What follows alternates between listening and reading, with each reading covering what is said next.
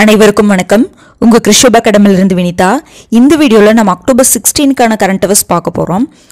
First one பாருங்கள், 2 ஸ்டேட்ஸுக்கு election அறிவிச்சிருக்காங்க. நவம்பரில் நடக்கிறதா. என்னென்ன ஸ்டேட்ஸ்னு பார்த்தீங்கன்னா மகாராஷ்டிராவுக்கும் ஜார்க்கண்டுக்கும். இப்போ 2 ஸ்டேட்லேயுமே நம்ம என்ன தெரிஞ்சுக்கணும் அப்படின்னா அதில் எவ்வளோ தொகுதிகள் இருக்குது, அது போக இப்போ ப்ரெசண்ட்டாக யாரை ஆட்சி பண்ணிகிட்ருக்காங்க, கூட்டணி ஆட்சி நடைபெறுதா இல்லை பெரும்பான்மை கட்சி ஆட்சி பண்ணிகிட்ருக்கா அப்படிங்கிறத நம்ம பார்க்கணும்.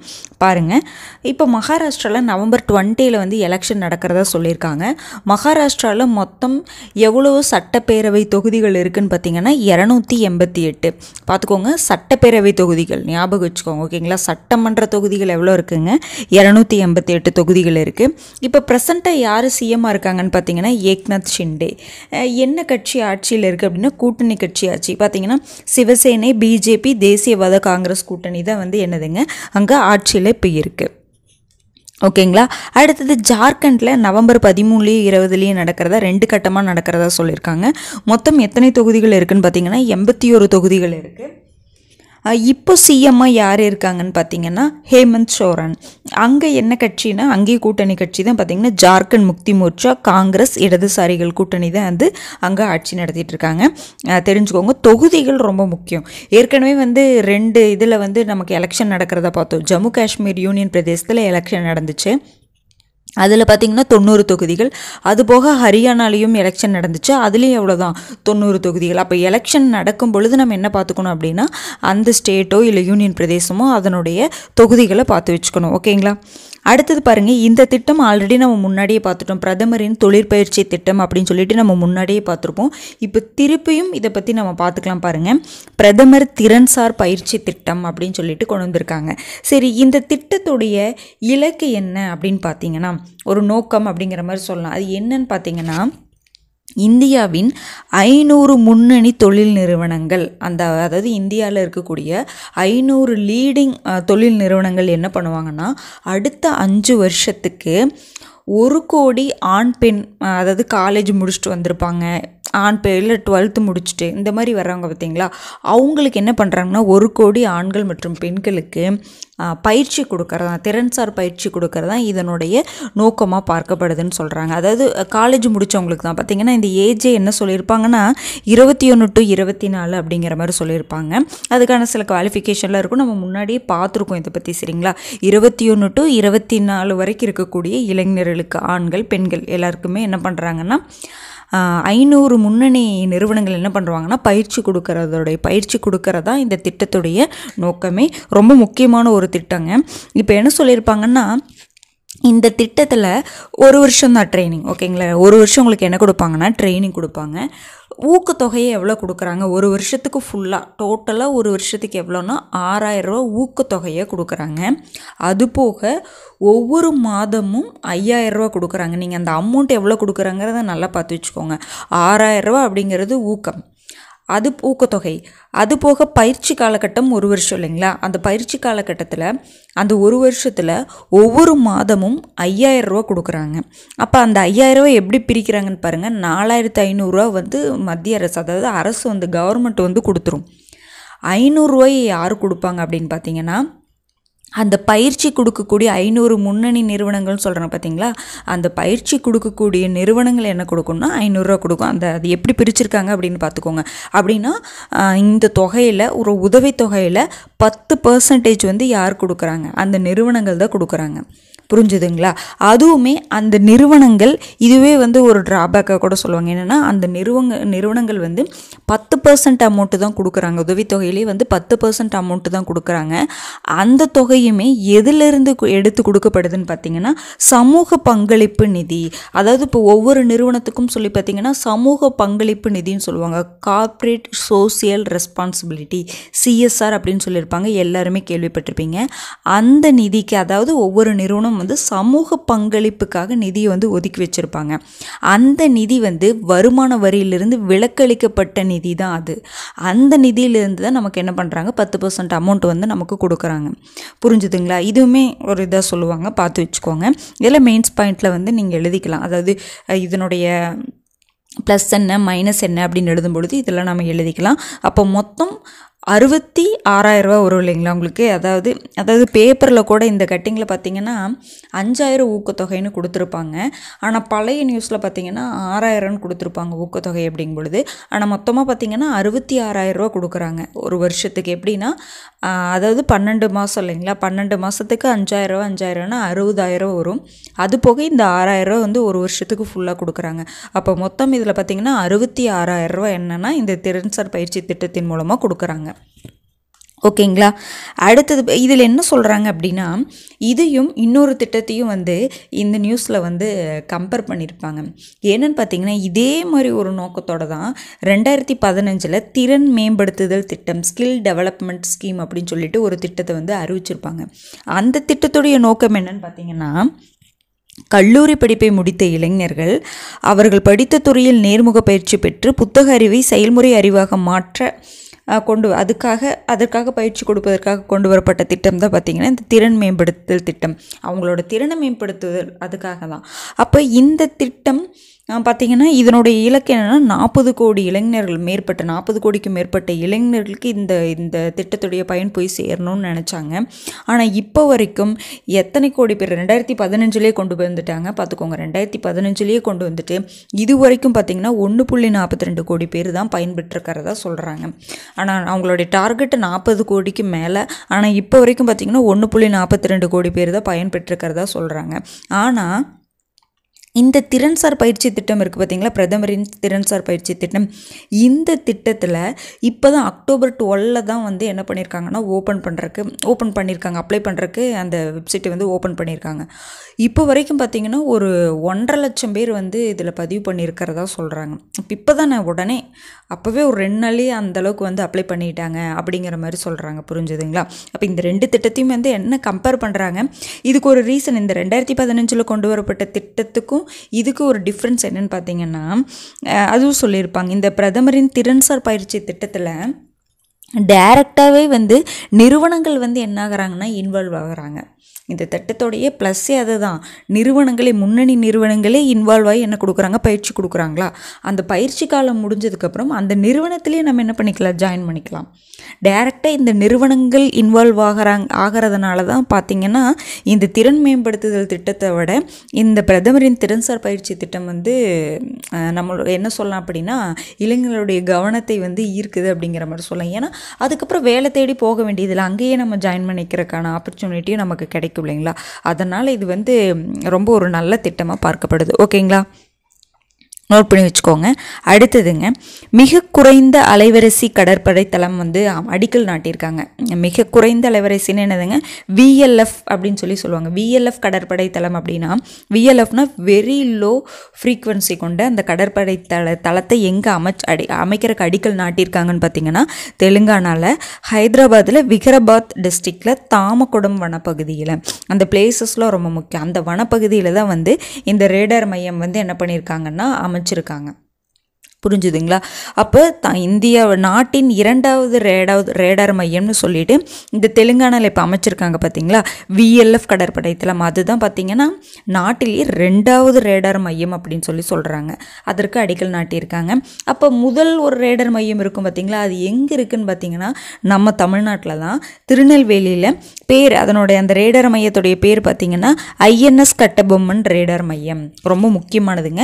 அதாவது ஒன்றே தான் இருக்குது இது வரைக்கும். ரேடார் மையம் அப்படிங்கிறது ஒன்றே தான் இருந்திருக்கு. அதுவுமே நம்ம தமிழ்நாட்டில் தான் இருக்குது. 2வது என்ன பண்ணியிருக்காங்க, தெலுங்கானாவில் அமைக்கணும். அதுக்காக என்ன பண்ணியிருக்காங்கன்னா அடிக்கல் நாட்டியிருக்காங்க. ஓகேங்களா, பார்த்து வச்சுக்கோங்க. இந்த தமிழ்நாட்டில் இருக்கக்கூடிய அந்த ரேடார் மையத்துடைய பேர் நல்லா பார்த்து வச்சுக்கோங்க. ஓகேங்களா. அடுத்ததுங்க, ஒரு 2 மாநாடு வந்து ஒரே பிளேஸில் நடந்திருக்கும் பாருங்க. உலக தொலைத்தொடர்பு தரைநிலைப்படுத்துதல் மாநாடு மற்றும் இந்திய மொபைல் காங்கிரஸ் அமைப்பின் 8வது சர்வதேச மாநாடு. இந்த 2 மாநாடும் எங்கே நடந்துச்சு அப்படின்னா டெல்லியில் பாரத மண்டபத்தில் நடந்துச்சு. ஓகேங்களா, இதெல்லாம் சும்மா ஒரு ஒன்லைனர் மாதிரி தான் இருக்கும், பார்த்துக்கோங்க. அடுத்தது, இந்தியாவுக்கான ஒரு புதிய மாலத்தீவு தூதரை வந்து என்ன பண்ணியிருக்காங்கன்னா அப்பாயின்மெண்ட் பண்ணியிருக்காங்க. யாருன்னு பார்த்தீங்கன்னா ஐஷத் அசீமா. இப்போ கூட நம்ம ரீசெண்டாக பார்த்தோம், இந்தியாவுக்கும் மாலத்தீவுக்கும் இடையிலான உறவு வந்து இப்போ கொஞ்சம், அதாவது கொஞ்சம் விரிசலில் இருந்துச்சு, இப்போ கொஞ்சம் மேம்பட்டுட்டே வருது. அப்போ அந்த ஒரு இதில் வந்து என்ன பண்ணியிருக்காங்கன்னா இந்தியாவுக்கான மாலத்தீவு தூதரை வந்து புதுசாக வந்து அப்பாயின்மெண்ட் பண்ணியிருக்காங்க, ஐஷத் அசீமா. ஓகேங்களா. அடுத்தது பாருங்கள், இன்னொரு அப்பாயின்மெண்ட்டு. இந்திய கடலோர காவல்படை தலைமை இயக்குனராக யாரை நியமிச்சிருக்காங்கன்னா டிஜி பரமேஷ் சிவமணி. இதெல்லாம் ரொம்ப முக்கியமானதுங்க, பார்த்துக்கோங்க. கடலோர காவல்படை தலைமை இயக்குனராக யார் அப்பாயின்மெண்ட் பண்ணியிருக்காங்கன்னா டிஜி பரமேஷ் சிவமணி. அப்பாயின்மெண்ட்ஸ் எல்லாம் அப்பப்போவே பார்த்துட்டு வாங்க. ஏன்னா கடைசியில் வந்து எல்லாருமே என்ன நினைப்பாங்கன்னா, ஒரு தொகுப்பாக கிடச்சதுக்கப்புறம் அப்பாயின்மெண்ட்ஸ் ஃபுல்லாக படிச்சுக்கலாம், அவார்ட்ஸ் ஃபுல்லாக படிச்சுக்கலாம் அப்படிங்கிற மாதிரி நினைப்போம். ஆனால் அந்த இடத்துல நம்மளால் ஃபுல்லாகவே மெமரி பண்ண முடியாது. அப்பப்போ பார்த்துட்டோம்னா அந்த பேர் வந்து நமக்கு ஞாபகத்தில் இருக்கும். ஓகேங்களா. அடுத்தது பாருங்கள், இந்தியா அமெரிக்கா.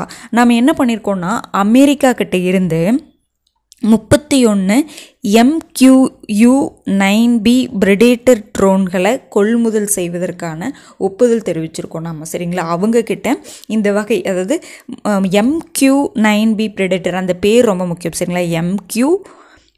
MQ-9B பிரெடேட்டர் வகை ட்ரோன்களை கொள்முதல் செய்வதற்கு, அதுவும் பாருங்க 31 ட்ரோன்களை கொள்முதல் செய்வதற்கு நம்ம என்ன பண்ணியிருக்கோம்னா ஒப்புதல் தெரிவிச்சிருக்கோம் அமெரிக்கா கிட்டேருந்து. அப்போ இந்த வகை பிரெடேட்டர் ட்ரோன்களை நம்ம எந்த நாட்டுக்கிட்டேருந்து வாங்குகிறோம் அப்படின்னா இந்தியா கிட்டேருந்து தான். இந்த ட்ரோன்கள் எந்த பர்பஸ்க்காக நம்ம வாங்குகிறோன்னு பார்த்தீங்கன்னா, சீன எல்லைக்கோட்டை ஒட்டிய பகுதிகளில் கண்காணிப்பை அதிகரிப்பதற்காக, ஒரு பாதுகாப்புக்காக இது. ஓகேங்களா. சீனாக்கும் நமக்கு தான் அடிக்கடி பிரச்சனையாகிட்டே இருதில்ல, அந்த எல்லை பிரச்சனை தான் இருந்துகிட்டே இருக்கும் ரொம்ப வருஷமாக. அப்படிங்கும் பொழுது அந்த இடத்துல கண்காணிப்பை இன்னும் அதிகப்படுத்தணும் அப்படிங்கிறக்காக அமெரிக்கா கிட்டேருந்து இந்த வகை ட்ரோன்களை என்ன பண்ணுறோம் அப்படின்னா நம்ம வாங்க போகிறோம். ஓகேங்களா. இந்த மாதிரி ஏவுகணை சில கண்ட்ரீஸ்லேருந்து வாங்குவோம், சில ட்ரோன்கள் வாங்குவோம், அதெல்லாம் வந்து நம்ம பார்த்து வச்சுக்கணும். ஓகேங்களா. பாருங்கள் அடுத்தது. அப்புறம் நம்ம முன்னாடியே பார்த்தோம் இல்லைங்களா, ரஃபேல் விமானங்கள் வாங்கினோம், அதாவது ஃப்ரான்ஸ் கிட்டேருந்து வாங்கணும், அது மாதிரிலாம் பார்த்தோம் இல்லைங்களா, அதெல்லாம் கொஞ்சம் நல்லா பார்த்து வச்சுக்கோங்க. அடுத்தது பாருங்கள், தாட் ஏவுகணை. எல்லாருமே கேட்டிருப்பீங்க தாட் ஏவுகணை தளவாடம் அப்படின்னு சொல்லிட்டு. இது வந்து நீங்கள் நியூஸ் படிச்சுட்டு இருந்தீங்கன்னா கண்டிப்பாக இந்த தாட் ஏவுகணை பற்றி கண்டிப்பாக நம்ம படிச்சிருப்போம். என்னன்னு பார்த்தீங்கன்னா, இப்போ என்ன நடக்குது, ரஷ்யா, ஈரான், லெபனான், இதெல்லாம் ரஷ்யா என்ன பண்ணுறாங்கன்னா, அதாவது முன்னாடியே வந்து தாக்குதல் நடைபெற்றுட்ருக்கு, அவங்களுக்கு இடையிலான போர் வந்து நடைபெற்றுட்ருக்கு. இந்த காலகட்டத்தில் பார்த்திங்கன்னா அமெரிக்கா வந்து ரஷ்யாவுக்கு ஹெல்ப் பண்ணுறதா சொல்லியிருப்பாங்க. அந்த ஒரு முயற்சியாக தான் என்ன பண்ணியிருப்பாங்க அப்படின்னு பார்த்திங்கன்னா, ஏன்னா இது எந்த நாட்டு மேலே தவறு, எந்த நாடு மேலே சரி அப்படிங்கிறதுக்கு வந்து நீங்கள் வந்து நியூஸ் பேப்பர் கட்டிங்கில் வந்து பாருங்கள், அது எல்லாமே வந்து டீட்டெயிலாக கொடுத்துருப்பாங்க. நம்ம வந்து இந்த இடத்துல எக்ஸாம் பாயிண்ட் ஆஃப் வியூவில் பார்த்துட்டு போகிறோம். ஓகேங்களா. எந்தெந்த கண்ட்ரி யார் யாருக்கெல்லாம் சப்போர்ட் பண்ணுறாங்க அப்படின்னு பாருங்கள். நம்ம அமெரிக்கா என்ன பண்ணுறாங்க அப்படின்னா ரஷ்யாவுக்கு ஹெல்ப் பண்ணுறாங்க. அதாவது ஈரான் வந்து எகென்ஸ்டாக இருக்கும், புரிஞ்சுதுங்களா. ஈரான், லெபனான் இவங்கெல்லாம் வந்து ஒரு இது. ரஷ்யா என்ன பண்ணியிருக்காங்கன்னா, அமெரிக்கா வந்து இந்த டைம் வந்து ரஷ்யாவுக்கு ஆதரவு தெரிவிச்சிருக்காங்க. இந்தியா கூட ரஷ்யாவுக்கு ஆதரவு தெரிவிக்கிற மாதிரி தான் சொல்லியிருக்காங்க. அப்படிங்கும் பொழுது ஈரான் தாக்குதலை வந்து ஒரு முறியடிக்கணும் அப்படிங்கிறக்காக அமெரிக்கா என்ன பண்ணியிருக்காங்க அப்படின்னா ரஷ்யாவுக்கு என்னென்னா ஒரு சக்தி வாய்ந்த ஒரு ஏவுகணை, அதாவது ஏவுகணை தளவாடத்தை வந்து கொடுத்துருக்காங்க. அதற்கு பேர் தான் பார்த்திங்கன்னா தாட் ஏவுகணை அப்படின்னு சொல்லுவாங்க. புரிஞ்சுதுங்களா. பாருங்கள், அமெரிக்காவின் மிக சக்தி வாய்ந்த அதிநவீன வான் பாதுகாப்பு ஏவுகணை தளவாடங்களை வந்து இது பண்ணியிருப்பாங்க. ஓகேங்களா. அப்போ அந்த தாட்னா என்னன்னு பாருங்கள், terminal high altitude area defence. நம்ம தெரிஞ்சுக்க வேண்டியது இந்த எக்ஸ்பென்ஷன் பார்த்துக்கோங்க. தாட் அப்படின்னா terminal high altitude area defence. இது என்ன பண்ணும் அப்படின்னா பேலிஸ்டிக் வகை ஏவுகணைகள் நம்ம படிச்சிருப்போம் பார்த்தீங்களா. அதாவது அது என்னதுன்னா பக்கத்தில் இருக்கக்கூடிய இலக்கையோ இல்லை தூரத்தில் இருக்கிறையோ இல்லை நடுத்தரத்தில் இருக்கக்கூடிய இலக்கையோ வந்து என்ன பண்ணோம்னா தாக்கி அழிக்கக்கூடிய வகை ஏவுகணை தான் வந்து பேலிஸ்டிக் மிசைல் நீங்கள் படிச்சிருப்போம். ஓகேங்களா. அந்த பேலிஸ்டிக் வகை ஏவுகணையில் இடைமறித்து அழிப்பதற்காக உருவாக்கப்படுறது தான் பார்த்திங்கன்னா தாட் வகை ஏவுகணை தளவாடங்கள். அப்போ தாட்னா என்னென்னு அந்த எக்ஸ்பென்ஷனை நல்லா பார்த்து வச்சுக்கோங்க. ஓகேங்களா. அடுத்தது பாருங்கள், யூரோப்பா கிளிப்பர் அப்படின்னு சொல்லிட்டு ஒரு சேட்டலைட்டை வந்து நாசா வந்து அனுப்பிச்சிருப்பாங்க. இந்த யூரோப்பா கிளிப்பர் அது எதற்காக அனுப்பப்பட்டது அப்படிங்கிறத பாருங்கள். நாசா அமெரிக்கா வந்து அனுப்பிச்சிருக்காங்க. அந்த சேட்டலைட்டு எதை ஆய்வு பண்ணுறதுக்காக அனுப்பிச்சிருக்காங்கன்னா வியாழன் கோள் ஜூபிட்டர் இருக்குது பார்த்திங்களா, ஜூபிட்டரை யூரோப்பா அப்படிங்கிற நிலவை வந்து சுற்றி வரும். அதாவது நிறைய நிலவு இருக்குது ஜூபிட்டரை சுற்றிலாம், சரிங்களா. அந்த ஜூபிட்டரை சுற்றி வரக்கூடிய ஒரு நிலவு தான் பார்த்திங்கன்னா யூரோப்பா அப்படிங்கிற நிலவு. அந்த யூரோப்பா நிலவை ஆய்வு பண்ணுவதற்காக தான் யூரோப்பா கிளிப்பர் அப்படின்னு சொல்லிட்டு நாசா வந்து ஜூபிட்டருக்கு என்ன பண்ணியிருக்காங்க, சேட்டலைட்டை அனுப்பிச்சிருக்காங்க. எந்த ராக்கெட் மூலமாக பார்த்தீங்க அப்படின்னா Falcon heavy black fire rocket. இந்த ராக்கெட் மூலமாக Falcon heavy black fire rocket மூலமாக. இந்த ராக்கெட் வந்து யாருக்கு சொந்தமானது அப்படின்னு பார்த்தீங்கன்னா எலான் மஸ்க் அவங்க இருக்காங்க பார்த்தீங்களா, அவருக்கு சொந்தமான ஸ்பேஸ் எக்ஸ் நிறுவனம் இருக்கும். அந்த நிறுவனத்துடைய ராக்கெட் தான், அந்த நிறுவனம் தயாரித்த ராக்கெட் தான் பார்த்தீங்கன்னா Falcon heavy black fire rocket. அந்த ராக்கெட் மூலமாக யூரோப்பா கிளிப்பர் வந்து யூரோப்பா கிளிப்பர் என்ன பண்ணுறாங்க, யூரோப்பாவுக்கு நிலவை, அந்த யூரோப்பா அப்படிங்கிற நிலவை ஆய்வு பண்ணுறதுக்காக அனுப்புகிறாங்க. ஓகேங்களா. யார், அமெரிக்கா. புரிஞ்சுதுங்களா. அடுத்தது பாருங்கள். இப்போது இது எதற்காகனா முன்னாடியே வியாழனுக்கு அனுப்பிச்சிருக்காங்களான்னு கேட்டால் அனுப்பிச்சிருக்காங்க. அதாவது கலீலியோ அப்படின்னு சொல்லிட்டு ஒரு விண்கலத்தை முன்னாடியே அனுப்பிச்சிருக்காங்க. யாருங்க, நாசா தான் அனுப்பிச்சிருக்காங்க. இந்த யூரோப்பா நிலவு ஆய்வு பண்ணுறதுக்காக தான். அந்த விண்கலம் 1995 to 2003 வரைக்கும் என்ன பண்ணியிருக்கு அப்படின்னா அந்த கலீலியோ விண்கலம் வந்து அந்த யூரோப்பா நிலவு இருக்குது பார்த்திங்களா, அதை ஆய்வு பண்ணியிருக்கு. ஆய்வோடைய ரிசல்ட் என்னன்னு பாருங்கள். யூரோப்பாவின் பனிக்கட்டி படலம் இருக்கும் பார்த்திங்களா, யூரோப்பில் பனிக்கட்டி படலம் இருக்குது அந்த நிலவில். அந்த பனிக்கட்டி படலம்க்கு அடியில் பெருங்கடல் இருக்கிறதாகவும் அந்த பெருங்கடலில் உயிரினங்கள் வாழ்வதற்கான வாய்ப்பு இருக்கிறதாகவும் அது என்ன பண்ணியிருக்குன்னா அதனுடைய ஆய்வின் முடிவில் வந்து நமக்கு சொல்லியிருக்கு. புரிஞ்சுதுங்களா. இதுக்கு அடுத்த முயற்சியாகத்தான் சரி இன்னும் அங்கே வந்து உயிர்கள் வாழ்வதற்கான வாய்ப்பு இருக்குமா, மனிதர்கள் அங்கே குடியேற முடியுமா அப்படிங்கிறதுக்கான ஒரு ஃபர்தர் ஒரு மூவ் தான் பார்த்திங்கன்னா இந்த வந்து நாசா வந்து யூரோப்பா கிளிப்பர் விண்கலத்தை அனுப்பினது. ஓகேங்களா. அப்போ யூரோப்பா கிளிப்பர் அப்படிங்கிறது எதற்காக அனுப்பப்பட்டது, எந்த நாடு அனுப்பியது, இதற்கு முன்னாடி இது சம்மந்தமான விண்கலம் அனுப்பிச்சிருக்காங்களா அப்படிங்கிறது இந்த 3 பாயிண்ட்டையும் நல்லா பார்த்து வச்சுக்கோங்க. அடுத்தது பாருங்கள், ஸ்டார்ஷிப் விண்கல பூஸ்டர் அப்படின்னு சொல்லிட்டு பாருங்கள். இது என்னன்னு பாருங்கள். அதாவது பரிசோதனை பண்ணியிருக்காங்க. அதாவது ஸ்பேஸ் எக்ஸ் நிறுவனம் இருக்குது பார்த்திங்களா, ஸ்பேஸ் முன்னாடியே பார்த்துட்டோம். எலான் மஸ்க் அவர்களுக்கு சொந்தமான நிறுவனம் தான் ஸ்பேஸ் எக்ஸ் நிறுவனம். அந்த ஸ்பேஸ் எக்ஸ் நிறுவனம் வந்து பரிசோதனை பண்ணி பார்த்துருக்காங்க. என்ன பரிசோதனை அப்படின்னு பார்த்தீங்கன்னா விண்வெளி ஆய்வு செய்வதற்காக வீரர்கள் சரக்குகள்லாம் போகும் பார்த்திங்களா, அந்த விண்கலத்தை வீரர்கள் மற்றும் சரக்குகளை ஏற்றி அனுப்பக்கூடிய அந்த விண்கலத்தை என்ன பண்ணியிருக்காங்கன்னா சும்மா வந்து பரிசோதனை பண்ணி பார்த்துருக்காங்க. புரிஞ்சுதுங்களா. விண்வெளிக்கு அனுப்பிச்சு அவங்க என்ன பண்ணியிருப்பாங்க, இந்த மாதிரிலாம் போயிட்டு இந்த மாதிரிலாம் வரணும் அப்படிங்கிற மாதிரிலாம் யோசிச்சிருப்பாங்க பார்த்திங்களா. அந்த மாதிரி என்ன பண்ணி பார்த்துருக்காங்கன்னா டெஸ்ட் பண்ணி பார்த்துருக்காங்க. பாருங்கள், அந்த டெஸ்ட் பண்ணி பார்க்கும் பொழுது அந்த சேட்டலைட் என்ன பண்ணுச்சு அப்படின்னா, அதாவது இப்போ வந்து வீரர்களையோ சரக்குகளையோ உள்ளே வச்சு அனுப்பல, அவங்க சும்மா அந்த சேட்டலைட் வந்து கரெக்டாக நம்ம பண்ண டார்கெட்டை அதை அச்சீவ் பண்ணுதா அப்படிங்கிறதுக்காக என்ன பண்ணுறாங்கன்னா தெரிஞ்சுக்கிறதுக்காக டெஸ்ட் பண்ணி பார்க்குறாங்க. அப்படி வந்து அனுப்புகிறாங்க. சரிங்களா. அந்த ஸ்டார்ஷிப் விண்கலத்தை வந்து அனுப்புகிறாங்க. அந்த விண்கலம் என்ன பண்ணுது அப்படின்னா அதனுடைய முன்பகுதி என்ன பண்ணேன்னா சுற்றும். ஃபஸ்ட்டு போய் மேலே போயிடுச்சு. போனதுக்கப்புறம் என்ன ஆகுதுன்னா சுற்றிய பின் அதனுடைய முன்பகுதி சுற்றிய பின் கடலில் விழுந்துருச்சு. ஓகேங்களா. அடுத்து இதில் வந்து டெஸ்ட்டு தான், இந்த மாதிரி தான் இருக்கணும் அப்படிங்கிற மாதிரி, அதுவே வந்து கடலில் விழுகணும் அப்படிங்கிற மாதிரி தான் கடலில் விழுந்துருச்சு. அதுக்கப்புறம் அதனுடைய பூஸ்டர் இருக்கும் பார்த்திங்களா, ராக்கெட் பூஸ்டர் என்ன பண்ணுமாமா, பூஸ்டர்னால் இந்த இடத்துல ராக்கெட்டை சொல்கிறாங்க, அந்த விண்கலத்தை அனுப்பக்கூடிய பூஸ்டர், அதை தான் ராக்கெட். ஓகேங்களா. அந்த பூஸ்டர் என்ன பண்ணுமாமா, இந்த விண்கலம் வந்து இந்த முன்பகுதி கடலில் விழுந்துருச்சு இல்லைங்களா, சுற்றியதுக்கப்புறம் கடலில் விழுந்துருச்சு. அதுக்கப்புறம் அந்த பூஸ்டர் என்ன பண்ணுன்னு சொல்கிறாங்கன்னா நேராக வந்து பூமிக்கு வந்து சாப்ஸ்டிக் ஸ்டாண்ட் அப்படிங்கிற அவங்க தயாரித்து வச்சுருக்காங்க ஒரு ஸ்டாண்ட். சரிங்களா. சாப்ஸ்டிக்ஸ் பாருங்கள், அந்த பேரை நல்லா பார்த்து வச்சுக்கோங்க. சாப்ஸ்டிக் ஸ்டாண்ட், இது ஒரு தொழில்நுட்பம் தான். அந்த ஸ்டாண்டில் வந்து நின்றும் அந்த ராக்கெட், அந்த பூஸ்டர் வந்து நின்றும். புரிஞ்சுதுங்களா. இந்த சோதனை என்னாச்சுன்னா வெற்றி அடைஞ்சிருச்சுன்னு சொல்கிறாங்க. இதன் மூலமாக என்ன அப்படின்னா ராக்கெட் அப்படிங்கிறது போயிட்டு அந்த பூஸ்டர் போயிட்டு திரும்பி வந்துடுது. அப்போ இந்த இடத்துல உங்களுக்கு வந்து அந்த பூஸ்டருக்கான செலவு குறையும் இல்லைங்களா. அந்த பூஸ்டர் ஒருவேளை அங்கேயே இருந்தாவோ இல்லை கடலில் விழுந்தாவோ அந்த இடத்துலலாம் நமக்கு என்ன ஆகும்னா நமக்கு திரும்பி நம்ம என்ன பண்ணோம், ஒரு ராக்கெட்டை மேனுஃபேக்சர் பண்ணணும், பூஸ்டரை வந்து மேனுஃபேக்சர் பண்ணணும். ஆனால் இந்த இடத்துல அந்த மாதிரி பிரச்சனை இல்லை. அதை போய் அதை லேண்ட் பண்ணி விட்டுட்டு திருப்பி தன்னுடைய பிளேஸ்க்கே வந்துடுறதுனால இந்த ராக்கெட்டை உற்பத்தி பண்ணக்கூடிய செலவு நமக்கு என்னவாகும், மிச்சமாகும். இது வந்து ஒரு விண்வெளியில் ஒரு மிகப்பெரிய விண்வெளி துறையில் ஒரு மிகப்பெரிய முன்னேற்றமாக இது பார்க்கப்படுது. ஏன்னா எல்லாருமே இப்போ பார்த்திங்கன்னா எல்லாருமே ரீயூசபிள் லான்ச் வெஹிக்கல் அதில் தானே போயிட்டுருக்காங்க. ஏன்னா நம்ம திரும்ப திரும்ப அந்த லான்ச் வெஹிக்கலை வந்து அடிக்கடி நம்ம யூஸ் பண்ணிக்கலாம் அப்படிங்கிற மாதிரி தான் வந்து இப்போ வந்து மேனுஃபேக்சர் பண்ணிகிட்டே போகிறாங்க. அந்த மாதிரி ஒரு காலகட்டத்தில் இந்த ஒரு விஷயம் அப்படிங்கிறது, இந்த ஒரு பரிசோதனை அப்படிங்கிறது ஒரு மிகப்பெரிய வெற்றியாக தான் பார்க்கப்படுது. ஓகேங்களா. அதே மாதிரி அதுக்கு என்ன சொல்கிறாங்கன்னா விண்வெளி செலவு இதன் மூலமாக குறையும் அப்படிங்கிற மாதிரி சொல்கிறாங்க. ஓகேங்களா. இதெல்லாம் பார்த்து வச்சுக்கோங்க. நம்ம விண்வெளியில் வந்து என்னென்னலாம் சாதனை, இது வந்து அமெரிக்கா ஒரு நிறுவனம் தான் சரிங்களா.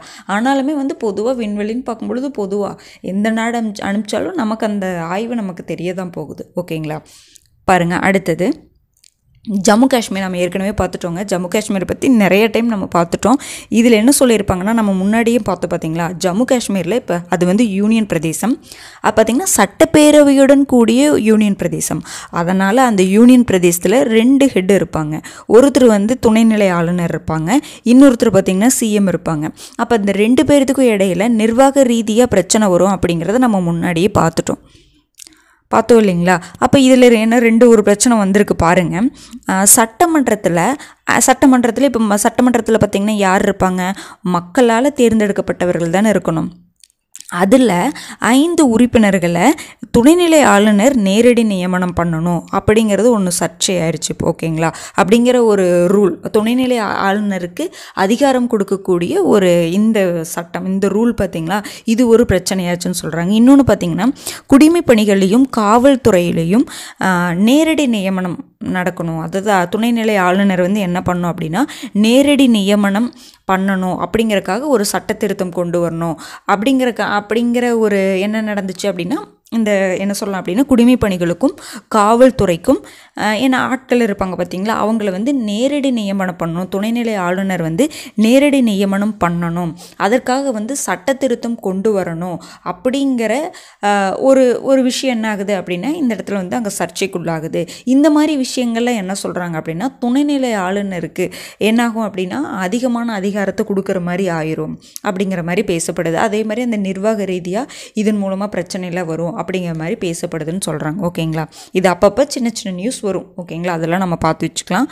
அடுத்தது பாருங்கள், இது ரொம்ப ஒரு முக்கியமான ஒரு இது கொடுத்துருப்பாங்க. நீங்கள் இந்த பேப்பர் எடுத்து பாருங்கள் சரிங்களா. அந்த நியூஸ் பேப்பர் கட்டிங் நம்ம டெலிகிராம் சேனலில் போட்டிருக்கோம் பாருங்கள். காலநிலை மாற்றமும் பெண்களும் அப்படின்னு சொல்லியிருக்காங்க. இப்போ பொதுவாக பார்த்திங்கன்னா காலநிலை மாற்றம் அப்படிங்கிறது பொதுவாக எல்லாத்தையுமே அஃபெக்ட் பண்ணுற விஷயம். பெண்களுக்கு மட்டும் பர்டிகுலராக பாதிப்பு அதிகமானு கேட்டால் ரொம்பவே பாதிப்பு அதிகம் அப்படின்னு சொல்லிட்டு அதற்கான வந்து ஒரு எக்ஸ்பிளனேஷன் தான் இந்த கட்டுரையாக இருக்கும். பாருங்கள். அதாவது 2023 COP28 கான்ஃபரன்ஸ் ஆஃப் பார்ட்டிஸ் அப்படின்னு சொல்லிட்டு ஒரு காலநிலை மாற்றத்திற்கான ஒரு மாநாடு எப்போ நடந்துச்சு அப்படின்னா 2020 வருஷம் நடக்கும். கடைசியாக 2023 நடந்துச்சு. அந்த மாநாட்டில் என்ன சொல்லியிருப்பாங்கன்னா 2050க்குள்ளே 15.8 கோடி மக்கள் வந்து வறுமை நிலைக்கு போயிடுவாங்க இந்த காலநிலை மாற்றத்தினால அப்படின்னு சொல்கிறாங்க. எப்படிங்க வறுமை நிலைக்கு போவாங்க அப்படின்னா காலநிலை மாற்றத்தினால நமக்கு தண்ணீர் பஞ்சம் ஆகும். நிறைய தண்ணியெல்லாம் தேடி போகணும். புரிஞ்சுதுங்களா. அப்போ என்ன ஆகும், தண்ணீர் பஞ்சம், உணவெல்லாம் வந்து கிடைக்காது சரிங்களா. விவசாயம் பண்ண முடியாது, உணவு கிடைக்காம போயிடும். அப்புறம் பசி, பட்டினி, உயிரிழப்பு இந்த மாதிரி பிரச்சனையிலாம் தான் ஆயிரும். புரிஞ்சுதுங்களா. எவ்வளோ பெரிய காலநிலை மாற்றம் அப்படிங்கிறது இது ஒரு நாட்டுக்கு மட்டுமானதும் கிடையாது, வேர்ல்டு லெவல்லே ஒரு குளோபலாக இந்த பிரச்சனை வந்து நமக்கு வந்து என்ன ஆகும் அப்படின்னா பாதிப்பை ஏற்படுத்தும் கண்டிப்பாக. புரிஞ்சுதுங்களா. இதை சொல்லியிருப்பாங்க. அடுத்தது பார்த்திங்கன்னா இந்த காலநிலை மாற்றத்தினால இடம்பெயர்வு கண்டிப்பாக நடக்கும் இல்லைங்களா. இப்போ ஒன்றுமே இல்லை, ஏதோ ஒரு மழை பெய்யுது. இப்போ ரீசெண்டாக நம்ம சொல்லப்போனால் இப்போ சென்னையில் மழை, புரிஞ்சுதுங்களா? அந்த மலை அவ்வளோ பயங்கரமாக போகுது, வெள்ள அளவுக்கு போகுது. அப்போ என்ன பண்ணுறாங்க, மக்கள் அங்கேருந்து இன்னொரு இடத்துக்கு போகிறாங்க. அப்போ பெர்மனண்ட்டாக அதாவது டெம்பரவரியாக போகிறவங்களே இருக்காங்க. பெர்மனண்ட்டாக வந்து என்ன ஆகிறாங்க, இடம்பெயர்தல் நடக்குது. ஓகேங்களா? இந்த மாதிரி காலநிலை மாற்றத்தினால இடம்பெயர்வு அப்படிங்கும் பொழுது 80% ஆண்களை விட 80% வந்து பெண்கள் தான் அதிகமாக வந்து இடம்பெயர்வுக்கு வந்து பாதிப்படைகிறாங்க அப்படிங்கிற மாதிரி சொல்கிறாங்க. ஏன் அப்படின்னா, பெண்கள் இப்போ பார்த்திங்கன்னா தண்ணி இல்லாமல் போகுது. அப்போ யாருங்க அதிகமாக பாதிப்பு உள்ளாங்க, பெண்கள் தான். அப்போ பெண்கள் தான் என்ன பண்ணும், ரொம்ப தூரமாக போய் தண்ணீர் எடுத்துகிட்டு வரணும், நீர் எடுத்துகிட்டு வரணும். அது ஒன்று இருக்கு இல்லைங்களா? அதுவே வந்து அவங்களுக்கு ஒரு ரொம்ப தூரம் நடந்து போகணும், மன உளைச்சல் அதிகமாக ஏற்படும். ஒரு எக்ஸாம்பிளுக்காக நான் இதை சொல்கிறேன், புரிஞ்சுதுங்களா? ரொம்ப தூரம் போய் தண்ணி எடுத்துகிட்டு வரணும் அப்படிங்கும் பொழுது தண்ணி இல்லை அப்படிங்கும் பொழுதே வந்து ரொம்ப பாதிக்கப்படுறது. ஏன்னா அந்த வேலையை அவங்க தான் பார்த்துட்ருக்காங்க. அப்படிங்கும் பொழுது அவங்க அதிகமாக பாதிக்கப்படுவாங்க. புரிஞ்சுதுங்களா? அதுபோக இந்த இடம்பெயர்வுனால அதிகமாக இடம்பெயர்ந்து போகிறது யாருன்னா பெண்கள் தான். புரிஞ்சுதுங்களா? அதுக்கப்புறம் இந்த இடம்பெயர்வுனால என்ன நடக்குதுன்னா, கல்வியில் பெண்களுடைய அதாவது ஆண் குழந்தைகளை விட பெண் குழந்தைகள் வந்து பாதியிலேயே படிப்பை நிறுத்திடுறதா சொல்கிறாங்க. எந்த அமைப்பு பார்த்திங்கன்னா, United nation high commissioner for refugees. புரிஞ்சுதுங்களா? அந்த இதனால் பெண்களுக்கு தான் பாதிக்கப்படுறாங்க. கல்வியில் வந்து இடைநிற்றல் அப்படிங்கிறது ஆண்கள் பெண்கள் 2 பேர்த்துக்குமே இருக்குது, பெண் குழந்தைகளுக்கு. ஆனால் இந்த காலநிலை மாற்றத்தினால ஏற்படக்கூடிய அந்த இடப்பெயர்வு மூலமாக பெண்கள் தான் அதிகமாக பாதிக்கப்படுறாங்க. பெண்கள் தான் வந்து படிப்பு பாதியிலே விட்டுறாங்க அப்படின்னு சொல்லிட்டு United nation high commissioner for refugees வந்து அந்த அமைப்பு வந்து சொல்கிறாங்க. புரிஞ்சுதுங்களா? அது போக பார்த்திங்கன்னா, உணவு உற்பத்தியிலேயே நம்ம சொல்கிற உணவு உற்பத்தியிலேயே 50 to 80% வந்து பெண்களுடைய பங்களிப்பு தான் இருக்குது. அதிகமாக பார்த்திங்கன்னா வேளாண்மையில் அதிகமாக வந்து பெண்கள் தான் ஈடுபடுறாங்க. புரிஞ்சுதுங்களா? அப்போது அந்த இடத்துல வந்து பெண்களுக்கான வேலைவாய்ப்பு போகும். அப்போ வேலைவாய்ப்பு போகும் பொழுது என்ன ஆகுது, வறுமை நிலைக்கு அவங்க தள்ளப்படுறாங்க. அவங்களுக்கு தேவையானதெல்லாம் எதுவுமே வாங்கிக்க முடியாது, அவங்க கையில் பணம் இருக்காது. அப்படிங்கும் பொழுது அவங்க வந்து வறுமை நிலைக்கு வந்து தள்ளப்படுறாங்க. புரிஞ்சுதுங்களா? ஏன்னா அதிகமாக வந்து வேளாண்மையில் அதிகமாக பெண்கள் தான் இருக்காங்க. அது ஒன்று. ஓகேங்களா? அப்புறம் இன்னொன்று என்ன சொல்கிறாங்கன்னா, உணவு உற்பத்தியில் வந்து பெண்களுடைய பங்களிப்பு எவ்வளோ இருக்குங்க, 50 to 80% இருக்குன்னு சொல்கிறாங்க. ஆனால் 10% குறைவான பெண் நில உடைமையாளர்கள் தான் இருக்காங்க. அப்போ நில சொந்தமான பெண்கள் வந்து 10% கம்மியாக தான் இருக்காங்க உணவு உற்பத்தியில். அவங்க அப்போ என்ன அர்த்தங்க, வேலையாட்களாக அவங்க இருக்காங்க. உணவு உற்பத்தியில் ஒரு வேலையாட்களாக இருக்காங்க. ஆனால் அவங்களுக்கு சொந்த நிலன்ட்டு ஒன்றுமே கிடையாது அப்படிங்கிறத இந்த இடத்துல சொல்கிறாங்க. புரிஞ்சுதுங்களா? அடுத்தது பாருங்கள், இது முன்னாடி நம்ம பார்த்தது தண்ணீருக்காக பெண்கள். இந்த காலநிலை மாற்றத்தினால தண்ணீர் பஞ்சம் ஏற்படும்.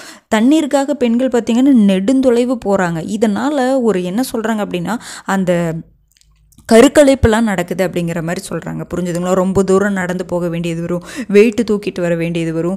பாருங்கள் எப்படிலாம் இந்த காலநிலை மாற்றம் வந்து எப்படி பெண்களை பாதிக்கப்படுத்துதுன்னு பாருங்கள். புரிஞ்சுதுங்களா? அப்போ இதன் மூலமாக வந்து கருச்சிதைவு நடப்பதற்கான வாய்ப்பு இருக்குது அப்படிங்கிற மாதிரிலாம் சொல்லியிருப்பாங்க. பாருங்கள், அது போக பெண்களுக்கு எதிரான வன்முறை வந்து இந்த காலநிலை மாற்றத்தினால அதிகமாகுதுன்னு சொல்கிறாங்க. ஏன் அப்படின்னா, காலநிலை மாற்றத்தினால நம்ம முன்னாடியே சொன்னோம், எல்லாருமே வந்து வறுமை நிலைக்கு போயிடுவாங்க. வறுமை நிலைக்கு போகும்பொழுது என்ன பண்ணுவாங்க, அதாவது வறுமை நிலையில் இருக்கிற பெண்களை தான் வந்து என்ன பண்ணுறது அப்படின்னா, உழைப்புக்காக என்ன பண்ணுறது, என்ன சொல்கிறாங்கன்னா கடத்திட்டு போகிறது. புரிஞ்சுதுங்களா? கடத்திட்டு போகிறது. அப்புறம் பார்த்திங்கன்னா உழைப்பு சுரண்டல் சொல்கிறோம் பார்த்திங்களா, வேலையை அதிகமாக வாங்கிறது. அந்த மாதிரிலாம் வந்து பெண்களுக்கு எதிரான வன்முறை வந்து அதிகமாக இதாகிடுது. அதே மாதிரி குடும்ப வன்முறையும் அதிகமாகுது அப்படிங்கிற மாதிரி சொல்கிறாங்க. புரிஞ்சுதுங்களா? ஏன்னா வறுமையான குடும்பத்திலேருந்து ஒருத்தர் திருமணம் பண்ணிட்டு வராங்க அப்படின்னா, ஒரு பெண்ணை வந்து வறுமையான குடும்பத்திலேருந்து திருமணம் பண்ணிட்டு வராங்க அப்படின்னா எல்லா இடத்துலையுமே வந்து அவங்கள வந்து ஒரு பெண்ணாக பார்க்குறாங்க அப்படிங்கிறது கிடையவே கிடையாது. புரிஞ்சுதுங்களா? அப்போ அந்த இடத்துல வந்து குடும்ப வன்முறை அப்படிங்கிறது அதிகமாக போயிடுது அப்படிங்கிற மாதிரி சொல்கிறாங்க. புரிஞ்சுதுங்களா? அதே மாதிரி இன்னொரு பாயிண்ட் சொல்கிறாங்க பாருங்கள். இப்போ வந்து சராசரி வெப்பநிலை முன்னாடி இருந்ததுக்கு 1.1 டிகிரி செல்சியஸ் வந்து அதிகமாக இருக்குன்னு சொல்கிறாங்க. முன்னாடி இருந்ததை விட இப்போ 1.1 டிகிரி செல்சியஸ் அதிகமாயிருச்சுன்னு சொல்கிறாங்க. இப்படியே விட்டுட்டோம் அப்படின்னா 2040 1.5 டிகிரி செல்சியஸ் வந்து நமக்கு வந்து குளோபல் டெம்பரேச்சர் அதிகமாயிரும் அப்படிங்கிற மாதிரி சொல்கிறாங்க. இந்த காலநிலை மாற்றம் அப்படிங்கிறது இனி என்ன, முன்னாடியே நம்ம பார்த்துட்டோம், மீளவியலாக புள்ளின்னு ஒன்று பார்த்தோம், ஞாபகம் இருக்குங்களா? டிப்பிங் பாயிண்ட்னு சொல்லிட்டு திருப்பி அதையை மீட்டு கொண்டு வர்றது அப்படிங்கிறது ஒரு கடினமான காரியம். இது ஒரு பெரிய சவாலான ஒரு விஷயமும் கூட. ஆனால் என்னதுன்னா, அதை நம்ம குறைக்கிறதுக்கான ஸ்டெப் எடுக்காமல் என்ன பண்ணிட்டு இருக்கோம்னா இன்னுமே அதிகப்படுத்திகிட்டே தான் இருக்கும். ஓகேங்களா? பாருங்கள், இந்த காலநிலை மாற்றமும் பெண்களும் அப்படிங்கிற ஒரு டாபிக் கொடுத்தா நீங்கள் இந்த மாதிரிலாம் எழுதலாம். ஓகேங்களா. அடுத்தது பாருங்கள், சமர்த்தக் அப்படின்னு பார்த்தீங்கன்னா இந்திய கடற்படைக்காக எல்என்டி நிறுவனம் வந்து ஒரு பன்னோக்கு கப்பலை வந்து தயாரிக்கிறதா வந்து சொல்லியிருப்பாங்க. அதில் முதல் பன்னோக்கு கப்பல் வந்து என்ன பண்ணியிருக்காங்கன்னா எல்என்டி நிறுவனம் வந்து தயாரித்து கொடுத்துருக்காங்க. இந்த சமர்த்தக் அப்படிங்கிறக்கான அர்த்தம் என்னென்னு பார்த்தீங்கன்னா ஒரு ஆதரவாளர் அப்படிங்கிற மாதிரி, ஒரு சப்போர்ட் பண்ணுற மாதிரி, ஒரு உதவியாளர்னு சொல்கிறேன் பார்த்தீங்களா, அதையும் சொல்லணுங்கிறதுக்காக சமர்த்தக் அப்படிங்கிற ஒரு பேர் வந்து அந்த கப்பலுக்காக பேர் வச்சுருக்காங்க. ஓகேங்களா. சமர்த்தக் அப்படிங்கிறக்கான பொருள் பார்த்திங்கன்னா ஆதரவாளர் அப்படிங்கிற மாதிரி. ஓகேங்களா. இப்போ இந்திய கடற்படைக்காக முதல் பன்னோக்கு கப்பல் வந்து என்ன பண்ணியிருக்காங்க, தயாரித்து வந்து அதை என்ன பண்ணியிருக்காங்க அப்படின்னா ரன் பண்ணி வச்சுருக்காங்க. அதுக்கு பெயர் என்னென்னு பார்த்தீங்கன்னா சமர்த்தக். ஓகேங்களா. அடுத்து பார்த்திங்கன்னா இது எல்என்டி நிறுவனம் தான் வந்து என்ன பண்ணியிருப்பாங்கன்னா இந்திய கடற்படைக்கும் எல்என்டி நிறுவனத்துக்கும் தான் ஒரு ஒப்பந்தம் கையெழுத்தாயிருக்கும். 2 கப்பல் செஞ்சு தர்றதா வந்து எல்என்டி நிறுவனம் வந்து சொல்லியிருப்பாங்க. ஒன்றை வந்து தயாரித்து கொடுத்துட்டாங்க. ஓகேங்களா. அடுத்து பார்த்திங்கன்னா இந்திய கடற்படை தளபதி யாருன்னு பார்த்திங்கன்னா அட்மைரல் தினேஷ் கே திரிபாதி. இந்த மாதிரி ஒவ்வொரு படைக்கு தளபதி இருப்பாங்க. அதெல்லாம் நம்ம வந்து ஒன்றொன்னா அப்பப்போ வரும்பொழுது அந்த நியூஸ் சம்மந்தமாக வரும்பொழுது பார்த்துக்கலாம். ஓகேங்களா. ஏன்னா புதுசாக நியமிக்கப்பட்டவர்கள் தான் கேட்குறாங்களா, அந்த மாதிரிலாம் கிடையாதுங்க. எந்த மாதிரி வேணாலும் கேட்கலாம். முன்னாடியே இருக்கிறவங்கள இப்போ ரீசெண்டாக அவங்க ஏதாவது ஸ்பீச் கொடுத்துருப்பாங்க, அதில் இருக்கிற கூட என்ன கேட்கலாம் அப்படின்னா அவங்க அடிக்கடி பேசிகிட்டு இருப்பாங்களே, ஸ்பீச் கொடுத்துருப்பாங்களே, அப்போ அதை பற்றி வந்து அவங்கள பற்றி கேட்கலாம். அவங்க யார் இருக்காங்க, இப்போ யார் இருக்காங்க, கடற்படை தளபதியாக யார் இருக்காங்க, விமானப்படை தளபதியாக யார் இருக்காங்க, ஸ்பீக்கராக யார் இருக்காங்க அப்படிங்கிற மாதிரி இப்போ ப்ரெசண்ட்டாக வந்து யாரெல்லாம் வந்து பதவி வகிக்கிறாங்களோ அவங்கள பற்றியும் நம்மளை வந்து என்ன கேட்கலாம் அப்படின்னா கொஷின்ஸ் கேட்கப்படலாம். ஓகேங்களா. இன்றைக்கான நியூஸ் அவ்வளோதாங்க. இதற்கான நியூஸ் பேப்பர் கட்டிங் எல்லாமே வந்து நம்ம வந்து டெலிகிராம் சேனலில் வந்து சென்ட் பண்ணியிருக்கோம். அதாவது கிருஷோபா அகாடமிக்குன்னே சொல்லிட்டு செப்பரேட்டாக டெலிகிராம் சேனல் இருக்குங்க. ஜாயின் பண்ணாதவங்க கீழே வந்து டிஸ்கிரிப்ஷனில் வந்து என்ன கொடுத்துருக்கோன்னா டெலிகிராம்க்கான லிங்க் வந்து கொடுத்துருக்கோம். நீங்கள் கிளிக் பண்ணி ஜாயின் பண்ணிக்கோங்க. ஆல்ரெடி இருக்கீங்க அப்படின்னா நீங்கள் ரெகுலராக வந்து என்ன பண்ணுங்கள் அப்படின்னா இந்த நியூஸை வந்து பார்த்துட்டு, இந்த வீடியோவை பார்த்துட்டு நீங்கள் வந்து நியூஸ் பேப்பர் கட்டிங்ஸில் இருக்கக்கூடிய நியூஸை ஒரு டைம் ரீட் பண்ணுங்கள். அப்போ தாங்க நான் திரும்ப அதை தான் சொல்கிறேன், பார்த்ததோடு விடாதீங்க. கண்டிப்பாக நியூஸ் பேப்பர் கட்டிங்கில் இருக்கக்கூடிய நியூஸை நம்ம கண்டிப்பாக படித்தே ஆகணும். புரிஞ்சுதுங்களா. ஏன்னா ஒவ்வொருத்தருடைய பார்வை வேறு மாதிரி இருக்கும். ஏன்னா மெயின்ஸ் எழுதும் பொழுது நம்மளுடைய பார்வை அப்படிங்கிறது, ஏன்னா அந்த எடிட்டோரியல் பேஜ்லேயே நிறைய பேர் எழுதியிருப்பாங்க, எழுத்தாளர்கள் எழுதியிருப்பாங்க, அவங்களுடைய ஒப்பீனியன்ஸ் எழுதியிருப்பாங்க. நீங்கள் படிக்கும் பொழுது மட்டும்தான் இது சரியா தவறா அப்படிங்கிறத நம்மளால் அனாலிசிஸ் பண்ண முடியும். புரிஞ்சுதுங்களா. குரூப் 1 குரூப் 2லாம் படிக்கிறீங்க அப்படின்னா கண்டிப்பாக நியூஸ் பேப்பர் ரெகுலராக படித்து தாங்க ஆகணும். இதை ஸ்கிப் பண்ணவே பண்ணாதீங்க. ஃபஸ்ட்டு ஒரு 1 மந்த் வந்து கண்டிப்பாக என்ன ஆகும் அப்படின்னா டைம் அதிகமாக தான் எடுத்துக்கும். போக போக நமக்கு டைம் குறையும். நம்ம நியூஸ் பேப்பர் படிக்காமல் போகிறக்கே காரணம் என்னதுன்னா இதுக்கு டைம் அதிகமாக எடுத்துக்குது, இதையே நம்ம விடணும், இதையே நம்ம வந்து படிக்கணும் அப்படின்னு சொல்லிட்டு தான் அதை நம்ம படிக்காமல் விட்டுறோம். அப்படி கிடையாதுங்க. 1 மாதம் ஒரு 2 மாதம் போக போக என்ன ஆயிரும் அப்படின்னா நீங்கள் படிக்கிறதுக்கான டைம் வந்து குறைஞ்சிக்கிட்டே வரும். ஓகேங்களா. அதாவது அந்த கரண்ட் அஃபேர்ஸ் டெலிகிராம் சேனலை வந்து ஜாயின் பண்ணாதவங்க டிஸ்கிரிப்ஷனில் இருக்கக்கூடிய லிங்க்கில் வந்து என்ன பண்ணிக்கோங்கன்னா கிளிக் பண்ணி ஜாயின் பண்ணிக்கோங்க. அப்டேட்ஸை வந்து அப்பப்போ பார்த்துட்டே வாங்க. ஓகேங்களா. அடுத்த வீடியோவில் சந்திக்கலாம். நன்றி.